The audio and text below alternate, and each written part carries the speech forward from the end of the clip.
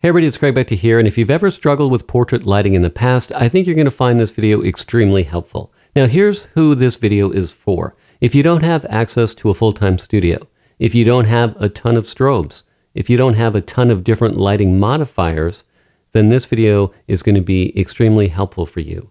Now it's Set a Light 3D version 2.0. That's what it's called. It's software, and what it does is it helps you to create different lighting scenarios before you ever get into the studio. So you can experiment with this software and try out different lighting setups with different lighting modifiers and really dial in a shot before you get into the studio. So if you're like me, you have to rent studio time. You might only have 2 or 3 hours with a model, and then most of the time is spent playing around with your lights, trying to getting that perfect lighting setup. And if you're not shooting tethered, then you've got this little image on the back of your camera, and it can be really hard to really figure out what it is that you want to get, and then next thing you know, the last 5 minutes of the shoot is the best, and then you didn't really capture as many great images as you could have.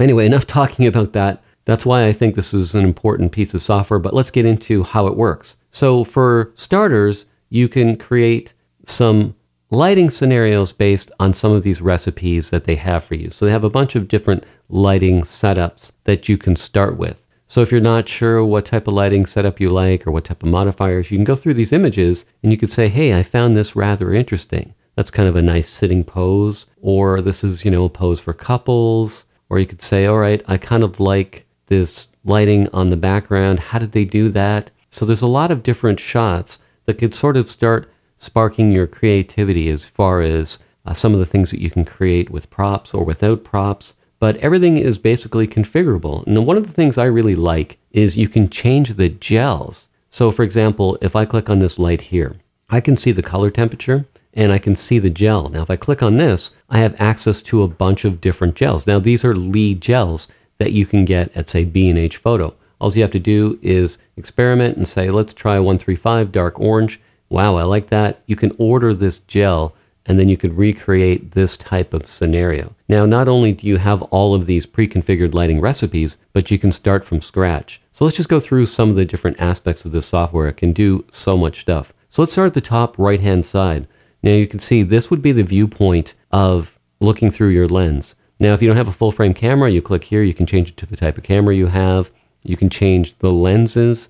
So if you only have a zoom lens or you only have a fixed 50, you can change it to that. You can see we have our shutter speed, our aperture, our ISO, our color temperature. So if your strobes are maybe 5500, you can dial that in. So you can really control every aspect. Now, also, we can turn each one of these lights on and off and see the type of effect that it has. So let's say this is a 3-light setup and you only have 2. Let's see how we can make just the 2 lights work. Not only can you do that, but you can click here and you can change the modifier. So if you only have, say, a beauty dish and say, well, let's try the beauty dish, that's all I have. So you can try that, you can experiment. Also, if you click here, you can see they have different strobes. There's the 80-600, which I own, but let's say maybe you only have a 250 watt strobe. Well, you can switch that. So if it's a situation where you can see beforehand if you have enough power for that shot. And then again, you can change the height. You can see these arrows. That gives you an indication. So we can go higher, we can go lower, we can change the angle of our modifiers. So I'm spinning the strip bank there. We can move this closer to the model. If we go to the bottom there, you can see we can go closer. And also you can see here, this is in feet, but if you use metric, if you go up to settings, you can change that to metric. So you could see the approximate distances of the different modifiers for each shot. So I'm just going to discard any of these changes. These are just the lighting recipes. But you can see here we have total control of every light in a scene. And so this could really allow you to dial in a shot before you ever get to your location. And that will really help you to save time, especially if you're renting a studio, you only have an hour or 2. You could already get this in your mind and then say, hey, I've got this idea for this shot. Let's try this out. And like I said, there's a ton of different lighting recipes here. And like I said, everything about this is configurable. Now, if we click this little sort of arrow here, we could switch the image to the left. We could have this image to the right. We could switch that. On the bottom here, we have a top-down view. We have a set list. And then this will tell us everything that's involved in this shot as well. And then we can also drag and drop this interface around. So if we want more access to a certain part here, we can just click and move things around. You can see these are constant lights in this shot. So we have access to constant lights. We have strobe lights. And if you look at the bottom here, we can also switch the models. So for example, let's say that you were going to shoot with a model that had blonde hair. You could choose a different hairstyle, and you could choose light colored hair.